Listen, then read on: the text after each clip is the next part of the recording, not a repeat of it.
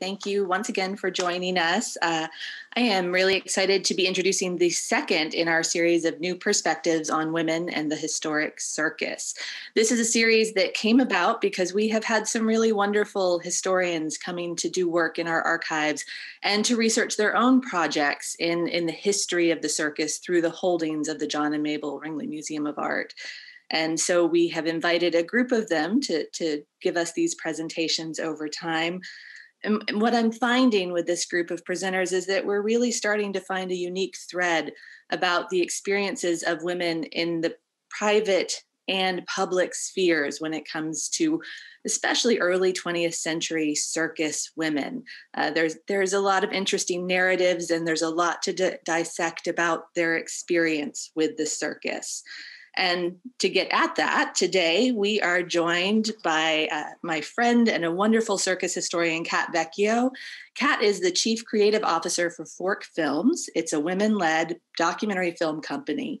And in her own work, including the documentary film This Is How I Roll about men's roller derby, Kat has explored topics in popular entertainment, especially in American history. Her writings have been published by Narratively and Atlas Obscura, as well as the Circus Historical Society's publication Bandwagon. So today, Kat is joining us to share a little bit about her observations on the presentation of circus women with Circus Women Model Wives Performing Domesticity at the Circus. And Kat, it's all yours. Great, thank you so much. I appreciate that warm introduction, and I'm really excited to be here this morning and chat and share this with all of you. So I'm going to just kind of jump right in, and we're going to start with this 1904 newspaper article. And in 1904, this article titled, "Women of Circus Are Model Wives," first appeared in the Chicago Tribune on June 5th.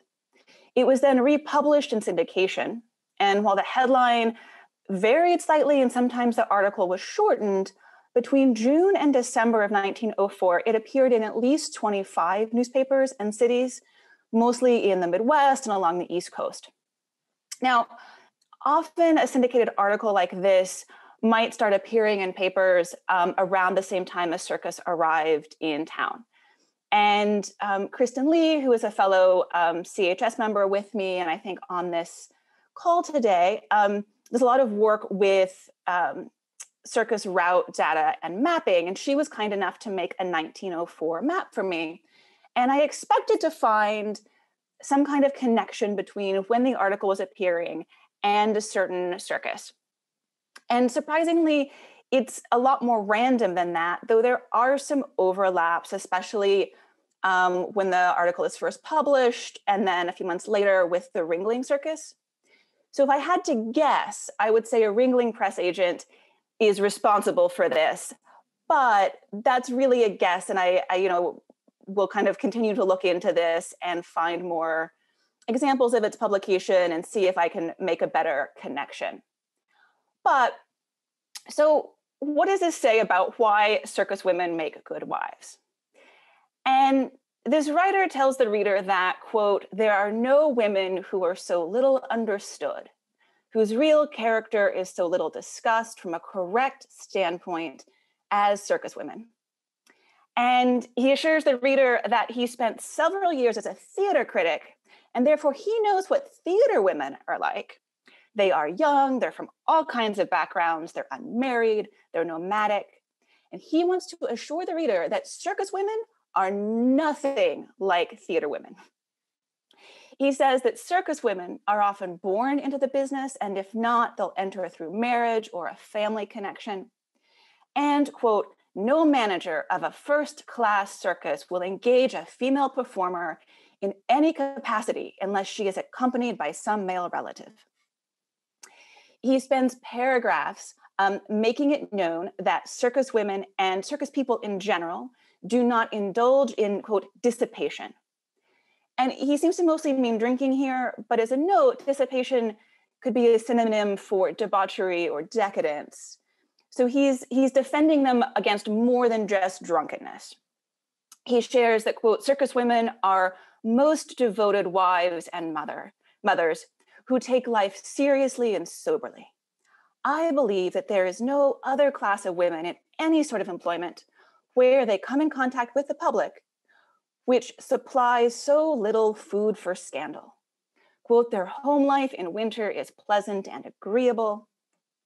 He notes that most prefer to live in small towns or on farms and not in cities. And that, quote, few of them ever become indigent or dependent upon their families and the public authorities. After sharing a few more of their virtues, the writer closes by stating that he maintains that, quote, circus women are a credit to their calling and an honor to their sex. Now, there is certainly press this time and earlier and later that talks about circus women's performances, and it covers their acts. But this article isn't unusual for the time, and there are some other examples. On the left here, this article is from 1916. The one on the right is undated, but came from a scrapbook collection of articles from around the late 1890s. So the Camp Life for Complexions shares that the bevy of agile circus girls, or a bevy of agile girls who helped to make the Barnum and Bailey circus the madly delicious thing it is, are as wholesome and normal a lot of girls as one could hope to find in a denominational boarding school. It touts that the healthy lifestyle and exercise accounts for their natural rosy complexions, and that they are, quote, better cared for, have a more potent protection, and lead more sheltered lives than the average city girl. The Ballet Girls Not Given to Flirting article, it actually talks about multiple aspects of the John Robinson Circus, but the title and the first, I think, 2 paragraphs are focused on the circus ballet girl, which is similar to a chorus girl. And this writer wants to make sure to tell you that, quote, the standard of morality among circus girls is very high, that they, quote, think of nothing but their work. And also, if they happen to think of other things, it's very clear that they will get fired for flirting. So, yeah, sorry about that. All right. So this other article that appears in the women's section of the Brooklyn Eagle in 1911, it's making sure to note that, quote, young girls scarcely ever travel alone in the circus. If they are not chaperoned by a near relative, they are an integral part of a certain troupe and is carefully guarded as though they actually were their own families. It also covers women's lives on the circus train, and that while they are traveling, they take care to outfit their train berths to, quote, suit their individual taste. The writer even goes on to describe the color of the curtains and, quote, the pictures and trifles hung around. And while women, like all circus performers and workers, eat in the cook tent, the article takes care to describe that occasionally they cook, quote, on their portable stoves for family or small groups of friends, and that this creates a real atmosphere of home. The article also says that they have sewing parties where they mend costumes or their clothes, and it even highlights occasional washing parties where they do laundry. So why present circus women this way? Where did this interest in circus women's domestic lives come from, and why focus on them as homemakers? They could have been cast as adventurers, daredevils. They could have been cast as glamorous with many romances. But as we've seen, there is a clear emphasis on domesticity, on the home life in a very mundane, sheltered, protected way. And there are a few things going on here. And so I'm going to kind of paint with a broad brush. And so if you are a historian of the 19th and early 20th century America, please forgive the broad generalizations. There's a lot that's happening at this time, and I'm only going to touch on a few points because we only have about an hour. But to understand this, first, we need to go back to later decades in the 19th century, about the mid-19th century, sort of up to and into the 20th century. There's a few things happening, and one of them is that women are starting to work outside the home in much larger numbers than they have before. And with that work comes wages. At the same time, men's wages are rising. And these things are part of a shift to factory work, where that's pulling people from farm work into cities, into towns. So what you have now are more people with money and leisure time. And if you are a circus owner, that is great news, especially because during the same time, the American circus has been growing. And to sustain this growth, you need to make sure you capture as much of this potential audience as possible. Now, at the same time, over these decades, the circus is, I say the circus, I mean circus owners, promoters, they're doing work to try to shake off any kind of seedy reputation that might be following the circus. They want to assure an audience that this is a clean, moral show. It is somewhere that you can come with your family. And one of the things that they have to contend with is that women who are now visibly in public life and visibly working, and specifically here I am talking about this new phenomenon, which is white middle-class women. They're being out in the world in this new way. People have concerns. There are questions, especially when you look at female performers, right? Just what kind of women are these? Remember that article we just looked at where the writer took real pains to tell you that they were not like theater women, right? So what these articles are doing is they're doing this work to convince an audience that circus women are appropriate, that it is okay for you, a woman or man of high moral character, to come to the circus and to look at these women. Right? So if you think about the articles that we just looked at, what you kind of come away with is, ladies and gentlemen, she might be wearing tights, hanging by her teeth high above your head, but don't worry. She cooks, she cleans, she cares about the color of her curtains, and there is a man here to look after her. Right? They are fully appropriate. Now,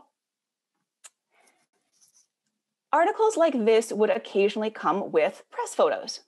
And this one that we saw a little bit earlier, at the top, you have a clown wedding, you have equestrians posing with their horses, and then there are some domestic scenes. Over kind of on the left, there is a woman reading a letter. Then at the bottom, what we have, this is a close-up of the article I just showed you. What we have is slackwire performer Victoria Cadona, both in practice on a wire and doing her laundry. And I think she is in the center here. And this is a better version of that photograph. And then this is another press photograph of Victoria. And this press photo, it's clearly very highly staged of performers in costumes doing their laundry. It's photos like this that kind of got me down this rabbit hole of looking at how circus women's domestic lives were presented to the public in the early 20th century. So throughout the rest of this presentation, what I want to show you is that I've grouped some photographs of domestic tasks and themes. The photos are going to range from, in decades, from around 1910 to the mid 1940s. And the other thing that varies in these photos is who took them and why. So let's start with laundry. There are so many photos of laundry. This photograph was taken by Frederick Glazier, who was a professional photographer, and he captured many photos of circus performers. For a time, he was even the official photographer for Barnum and Bailey. This is Mrs. Robert Stickney, who is possibly actually hanging out her laundry. Unlike the very staged press photo that we just looked at, Mrs. Stickney is not in costume. She looks like she might be wearing an overdress or kind of a robe of some kind. And I think she looks a little unsure about participating in this photograph. And as Jennifer and I were talking about this photograph last week, she reminded me that, of course, the camera Glaser is using here is not small. It would have taken some time to set up. So, Glaser chose this scene, chose laundry, asked her to pose in this photograph. And this is something I want to note, though, is the photographs we're going to look at. Some are very, very highly posed, say press photographs. Some are like this, which are more candid, but still set up, still staged in some way or posed. And then others are much more candid, but even just the presence of the photographer and camera is often going to change that scene to some extent, pose it to some extent. And remember that these photographers are choosing the scenes that they are capturing. So with that, to show you a lot more photographs of laundry, Glaser also captured this photo of the Lorch ladies and their washing. And so, right, why laundry? It's a very visible form of domestic work. And circus women doing laundry it's this oddly popular subject. And I think there's a couple of reasons for this, but here are a few others, photographs that I've captured or sort of found from the archive that were captured. I love the little boy here with his little hand goggles. And just kind of throughout the decades that this is a reoccurring theme. Right, to sort of varying degrees of candid and posed.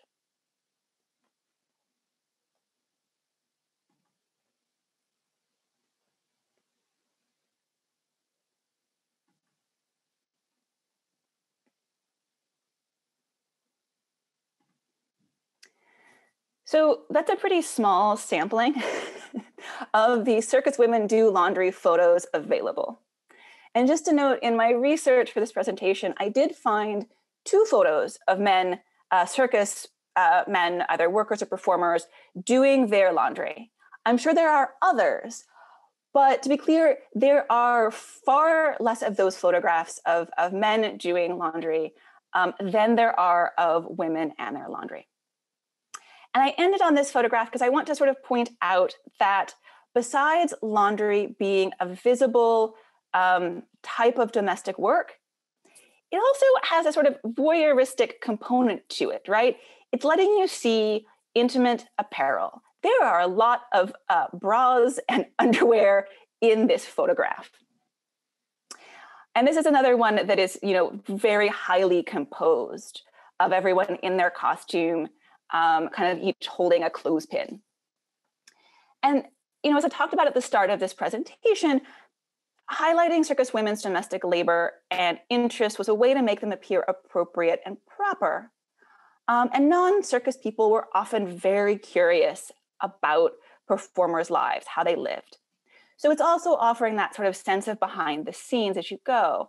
But as we see here, there does start to become a more kind of blatant, what I consider kind of a voyeuristic quality.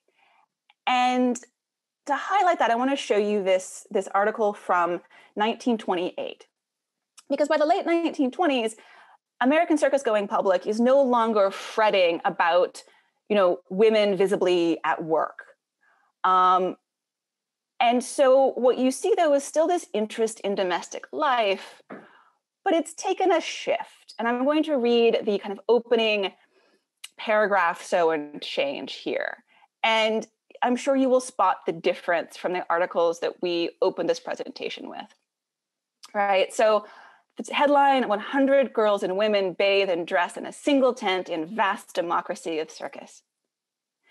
100 girls and women bathing and dressing in a single tent, a subject worthy of a Goya. Muscle women, all of them, grandmothers, mothers, daughters.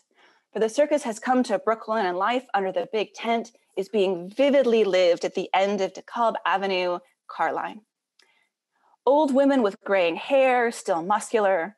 Young women, very beautiful, of build, many of them. all muscles like steel and cool heads to balance them. 100 trunks placed back to back beside each other in rows across the sawdust-covered earth to form aisles. Every woman with great iron bucket filled with hot water from the cook tent. Some of them are drying their thick, untamed hair. Others swing Turkish towels across bare shoulders. I mean, this is just so voyeuristic, and it creates this very intimate picture of women dressing and bathing for public consumption. And this circus poster that I put with this from the early 1930s, I think, kind of highlights how we've shifted a narrative of how we're presenting circus women to an audience. The article here goes on to mention their silk lingerie or underthings not once but twice. And as you can see from this quote I pulled, laundry still makes an appearance. But it's a little bit different now. And specifically, the quote says, outside the women's dressing tent, the wash hangs out frankly on the line. And in contradiction to other years, most of the underwear is now of silk. The fact that the men's dressing tent is just a step across the lot makes no difference. The muscle people are children of nature and unsophisticated. So kind of giving you this contrast of sort of how at the beginning of the 20th century and just a few decades later, kind of how this narrative and this interest in circus women's domestic life is presented to the public, how it sort of shaped how the public is being asked to think about female circus performers. So I'd love to kind of share some other examples of what circus women's domestic life looked like over the years, both a combination of these highly staged photographs with more candid, and kind of give you this contrast, because the domestic life these articles are talking about isn't coming out of nowhere. They are heightening what living life on a circus lot and the circus trade actually was like. So this is another photograph that I really love. And this came from a private collection of two women who have a collection of women's photographs. So I know very little about this. If anyone attending today recognizes the costuming themes here or the wagon in the background and has a sense of what show this might be, I'd love to know in the chat or at the Q&A. But not nearly as popular as laundry is sewing and knitting, though this appears, this idea that it's kind of presented as a quaint sort of domestic hobby. And this is so very clearly kind of put together. It's probably a press photograph. As Jennifer and I looked at this together last week, she commented on the white heel that is just digging into the dirt and how someone is going to have to clean that. Either the performer herself or the wardrobe team, who will not be happy about this. But all of the kind of the pointed toes, the grouping, this does not look like a kind of natural occurrence. But the fact that there was this idea, somebody, photographer, press agent, someone had of everyone grab your knitting while you're in costume and let's come take this photograph, right? It's intended to tell you something about these women. This is a sketch from a 1911 newspaper article about the opening of the Barnum and Bailey Circus in Brooklyn.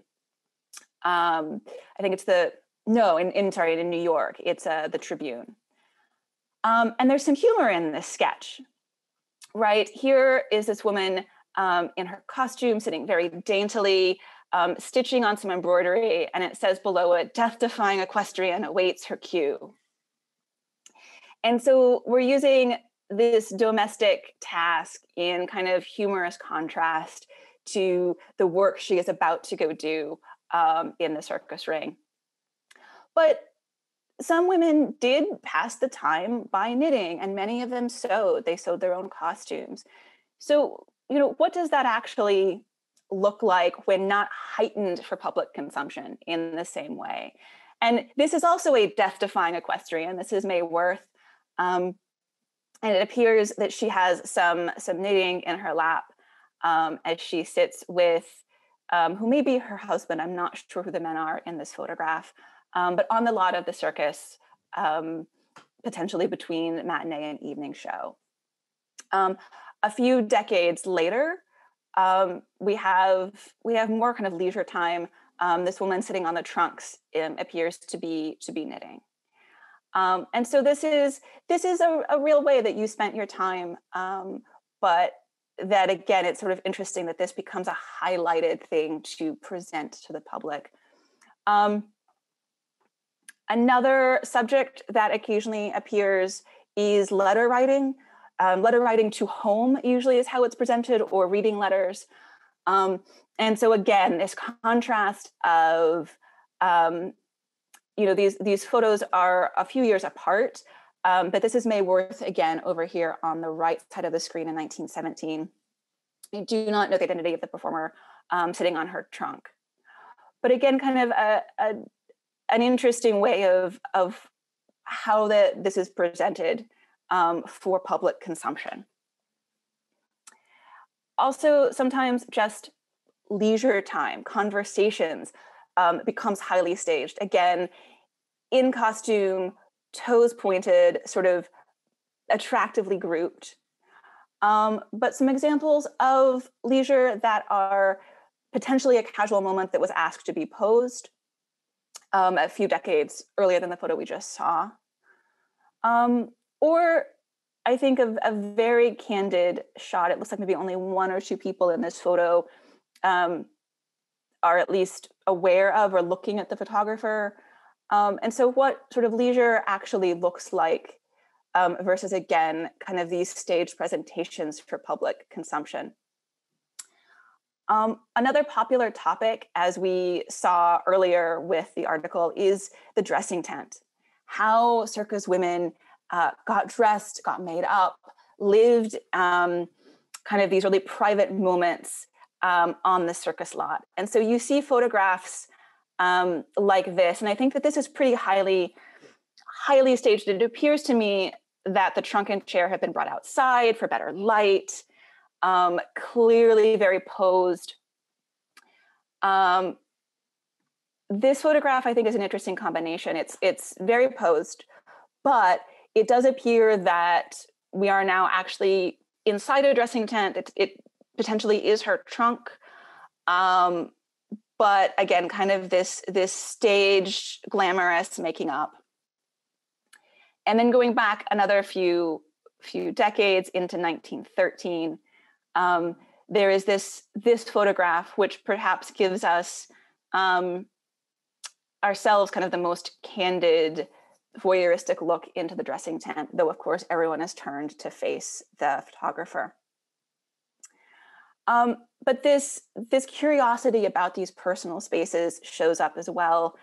There is this photograph, which, if you are a very successful featured performer, you might have a personal or a private space on the lot in which to dress, to rest, to live during the day.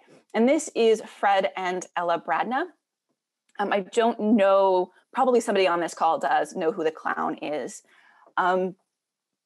But I really love this. Just you hanging out in your tights and your tutu or your skirt with your husband wearing his top hat, and a clown and a horse and your dog, a bird on your lap. I think the only individual in this photograph who is posing naturally is the dog hiding under the table in the wagon. It took me a few looks at this photograph to see, but there is just really so much here that is presented. The table with the flowers, especially when you look at this photograph of the same couple. This is, again, Fred and Ella Bradna, their dog, in a, again, probably posed, but much more kind of natural state of of what their life might have looked like with their wagon, their awning over them. And this is another photograph. It appears to be kind of the same day, maybe kind of around the same time. But what's interesting about this photograph and sort of how much more relaxed it looks than the very first one of them we saw is that, you know, this photograph comes from a scrapbook made by a fellow performer and potentially taken by him as well. And so that sense again of like, who's taking photos and why? And so here it is potentially much more about capturing your colleagues or your friends in a moment as a way to remember that year, that season, and is much more casual than the earlier photo we saw. So one of the places of personal space that you'll often see described in articles, but you'll rarely see published photos of, is actually life on the train. And this is, again, May Worth. I don't know the woman seated. It may be her mother. It could be a sister, likely a family member. But this is the inside of the Worth family stateroom on the train. And, you know, it's a very intimate, very personal space. So most likely we can make the assumption that the photograph is captured by a family or friend. It was also part of a scrapbook collection in an archive of other very kind of candid photographs. Some of the other ones that you've seen of May Worth in this presentation came from that same collection. But the sort of the domestic life of these women kind of as they lived is sort of capturing this. And even in such a personal, private space, whoever is taking these photographs, somebody, either May Worth herself or the photographer, has suggested that she sit and pose as if she is making up at her dresser. So there is still this idea of what performing domesticity, what, like, you know, how to inhabit these spaces for posterity, for consumption, that I think is very interesting. So you may have noticed that one of the things that we haven't talked about yet is motherhood. And in my research, what I found is motherhood is mentioned in these articles. This clipping you see on the right here, the beautiful females in tights are good wives, and acrobatic children say their prayers. And there are children who appear in circus photographs, but you don't see motherhood talked about in the early 20th century or later in the same way you see these other domestic tasks touted, right? And I think there are a couple of reasons for that. One is that performers often had to, or either chose to leave small children at home with family or other caregivers. Some performers could and did travel with young children before they were performing in a family act. But I think for press purposes, right, the idea of a career woman raising her child on a circus lot, it likely doesn't convey the picture of mundane domesticity or the more titillating domesticity that we see later. It doesn't serve either of those narratives. So while motherhood is mentioned, you don't usually get the same emphasis on circus women as good mothers as you do, say, on good wives or on good housekeepers. But there is one really fun exception. There may be others, but the one that I am most familiar with is Katie Brombach, who performed as Sanduina. Now, she was a strong woman, I think around the height of her popularity in around 1911, 1912, though she toured for many years before and after that. But this photo, she's touring with the Barnum and Bailey Circus in the 19-teens. And there's a challenge here. It's an interesting conundrum. How do you make a strong woman aspirational instead of threatening or off-putting? And one way is by advertising her beauty, right? Beauty and strength. She's posed in these sort of beautiful kind of pin-up quality ways. Now, you might think another way would be to talk about her husband. She is married. That could be a way to show how domestic and feminine she is. But there is a problem with that, in that her husband was a participant in her act. Famously, she used him as the weight she lifted. So two of my favorite pieces here, there is Lucky Woman. She can toss husband about like a biscuit.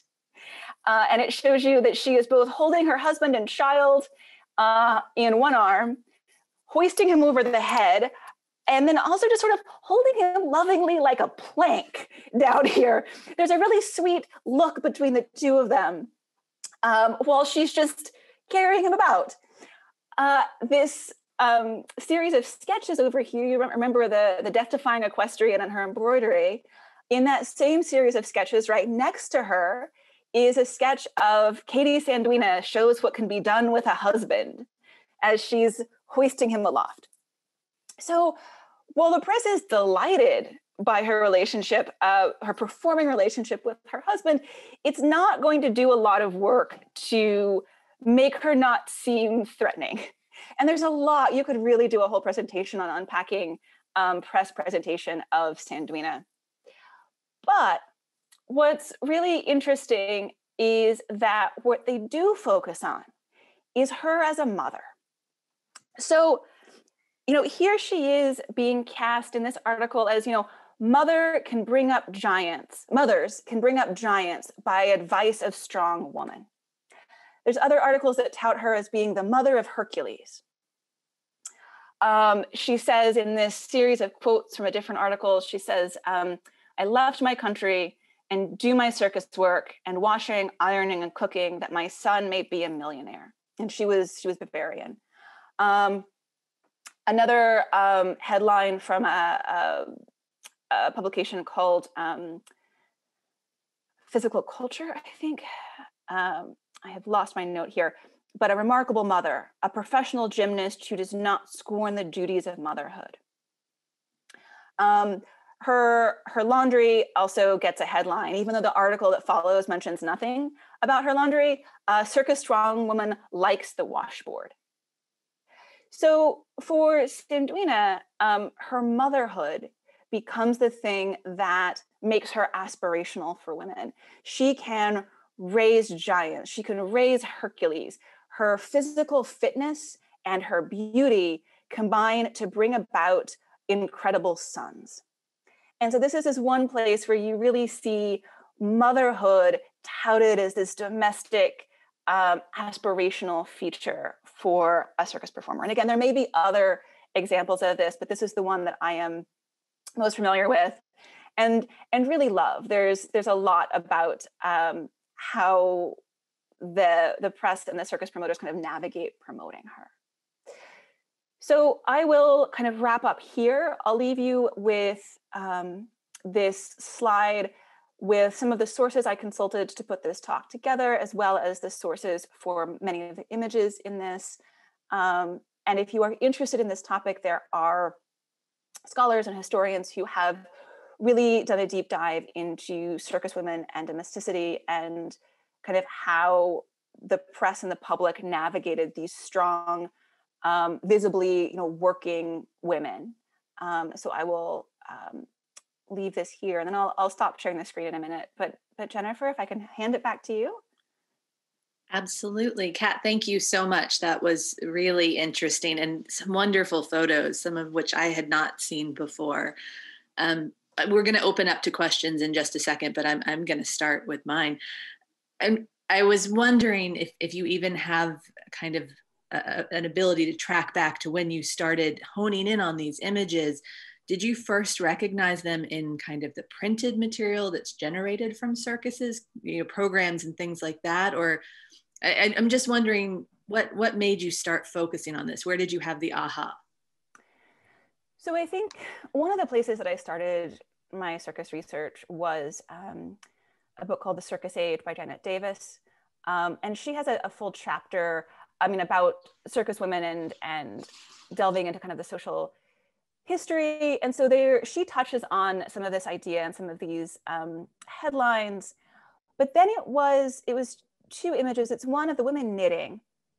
And again, kind of early in my research, I had been clued into some women in Brooklyn who had this massive collection of photographs of women, and they had a small box of circus photographs. And so I went to see, and I had never seen, and I still haven't come across it in other archives, the photo of the women knitting. And just thought, how interesting, and what an interesting visual representation of some of these ideas. And then the two photos of Victoria Cadona, Greg Parkinson very generously sent me a few years ago, and looking at that staged laundry, right? Full costume, hair done, wash bucket set up with a background, everyone like very daintily washing. I mean, you don't daintily wash with a washboard. That is labor.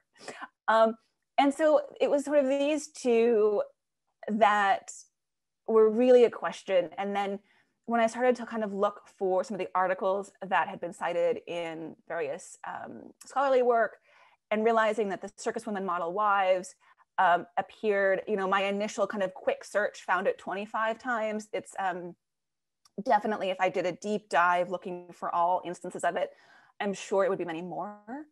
And so kind of realizing that clearly there was an appetite for this content. And then you start to see, in looking at the different scrapbooks over the years, I would kind of like, whenever I would sort of find one of these examples, I would kind of file it away.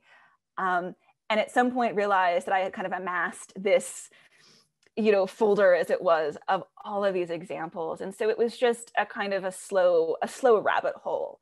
But those two images of just those highly staged images of domestic work, in a way that, like, I don't know, I never get fully dressed for like a work meeting and then decide to like do my laundry, right? I don't think any of us do. I mean, if you do, great, but like just that contrast and how contrived was fascinating to me. It's during your talk this time, and Kat and I had talked some of these concepts that she was presenting out before, but sitting back and just listening, I was struck, and the group that's here with us, we have museum members, but also a lot of members from Circus Historical Society, I think will recognize this, the ability to do a good job reading a photograph, right? To not just immediately look at it and go, oh, look, there are ladies doing laundry, but hey, wait, there are women in costumes that they would want to keep clean, to actually just pause for that moment and think through, like you were just describing. People don't do laundry like that.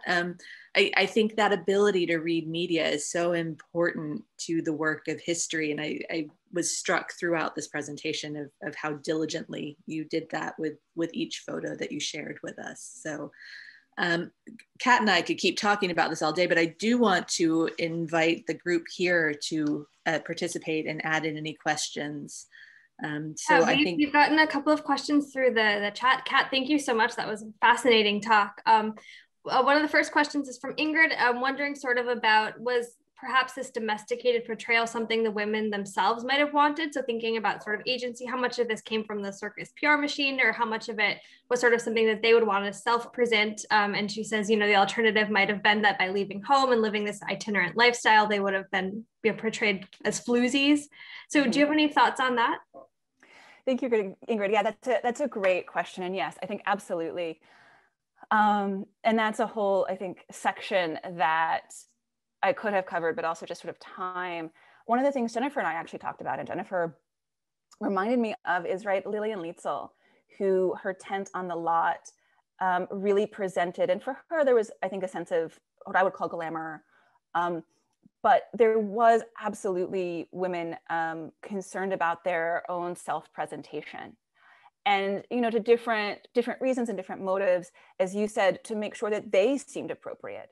I love circus women's memoirs and autobiographies. And there's Josie DeMott Robinson, who was an equestrian in the late 19th century and early 20th century, talks about her difficulties with townspeople, or she calls them gillies, non-circus people, and how, as a child, despite her best efforts to explain her life to them, they always assumed the worst, that she was forced to work as a child, that she was scared, And that, you know, comments about her mother and like, can't she iron those children's dresses, right?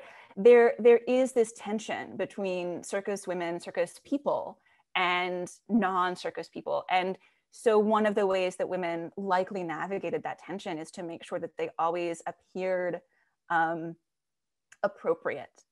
And then also, if you were potentially more successful and more in the public eye as a featured performer, you might also be trying to think about, like say Lietzel, presenting yourself as that glamorous featured performer because you benefited from that, that visibility. So absolutely, they were part of and had that agency.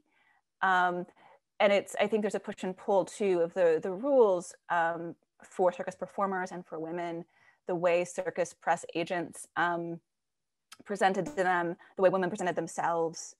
One of the spaces that I really love where you can kind of pull that apart is there was a suffrage meeting in 1912 and trying to pull apart what is the women themselves wanting to participate, what is press agents sort of staging a press moment, and trying to decipher those moments of agency and not is super interesting.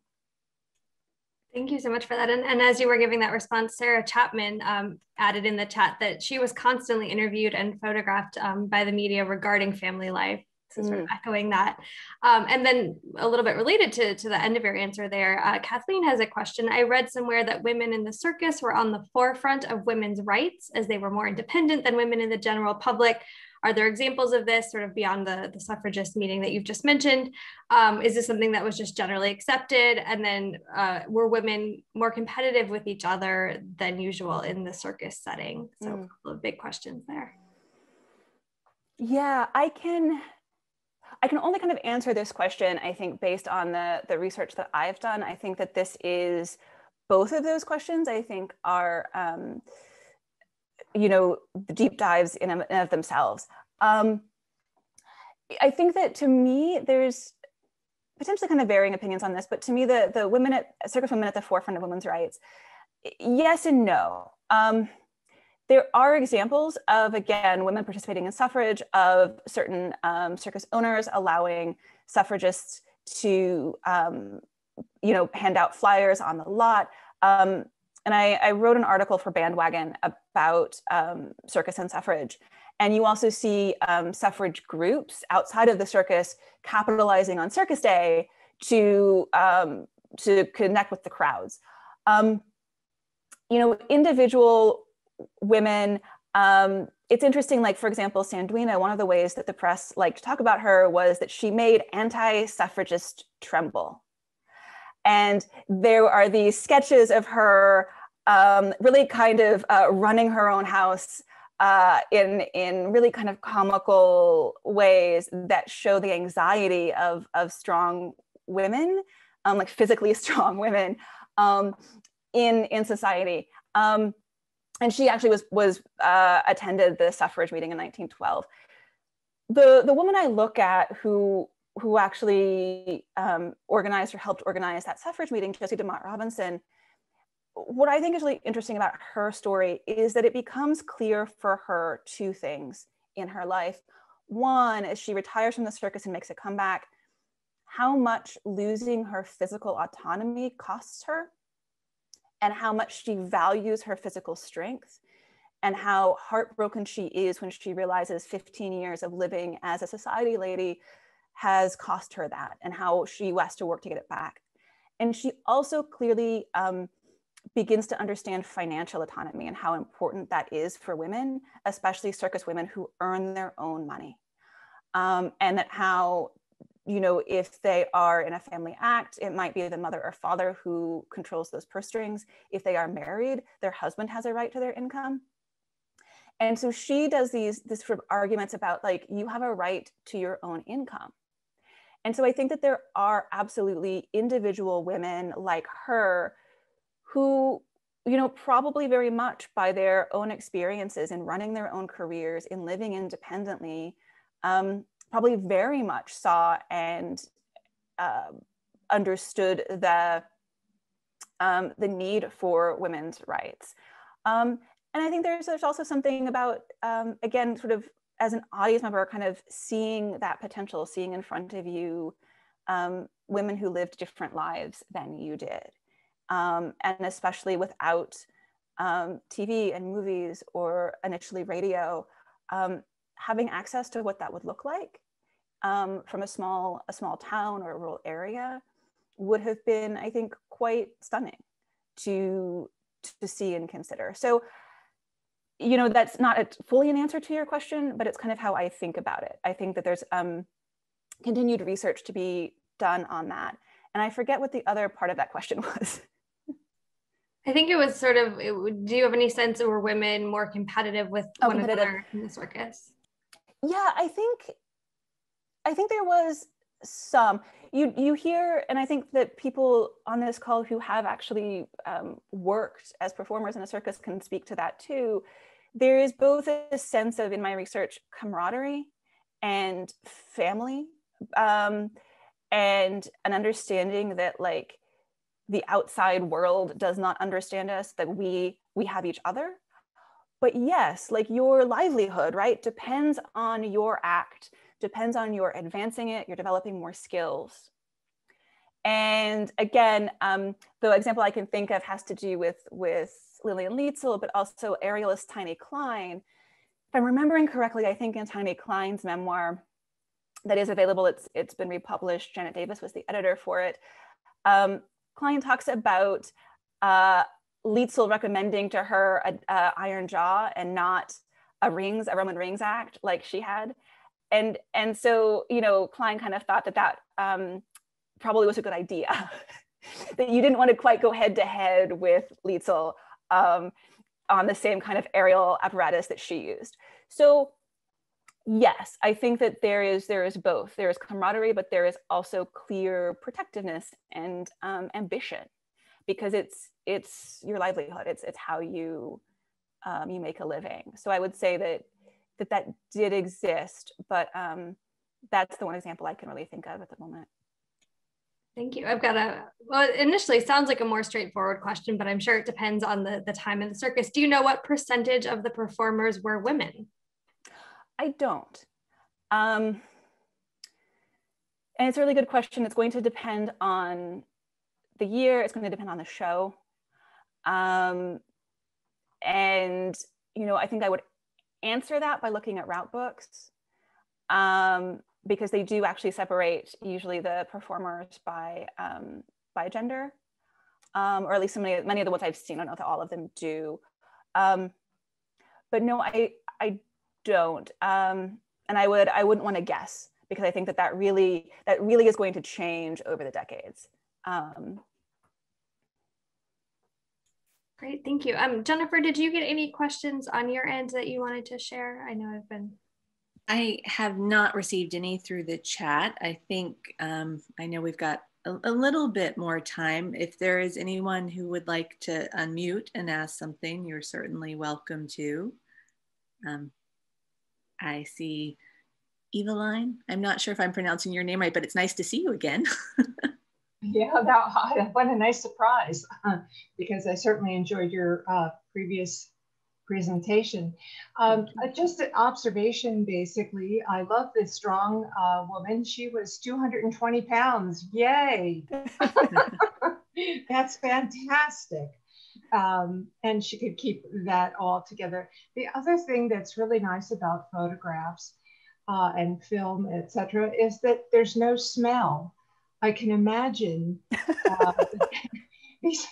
these women, you know, part of the feminine mystique is your perfume, and you know, not just how you look, but your overall aura. And I think the circus really had a certain smell about it.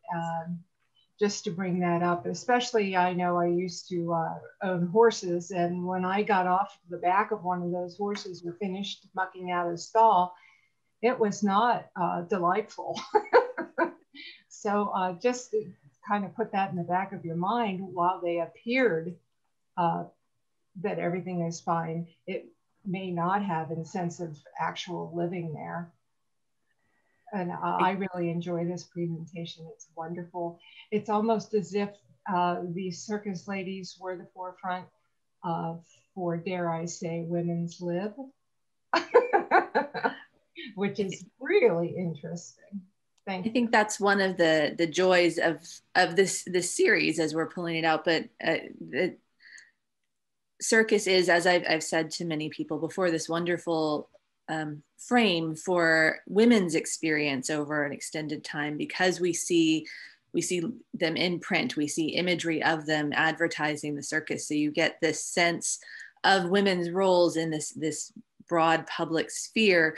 But to follow up on your point, and I think Kat, your whole presentation is about this, the image we get is of these women as still being soft and pliable, feminine, and all of those things. But you're right, the circus lot smelled. They worked really hard. You know, that nothing about that life was soft and feminine, really. The moments that were captured are almost unique in the sense that they were doing that. It's really interesting.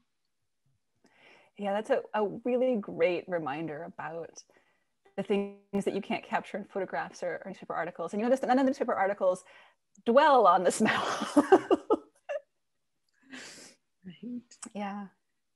So, I think I don't see any other questions in the chat. I want to thank you so much, Kat and Jennifer, as well, for facilitating. This has been a fantastic program, and we're so appreciative of your time and expertise. And thank you all for attending. And I'm going to add really quickly that Laura has dropped in a link to the rest of this series. We have another presentation coming up next week and then 2 more following. I do urge anyone who's able to join us for them. And I very much want to thank Kat for a really interesting presentation. I can't wait to see what fantastic photos you dig out of the next search into the archives. Thank you all.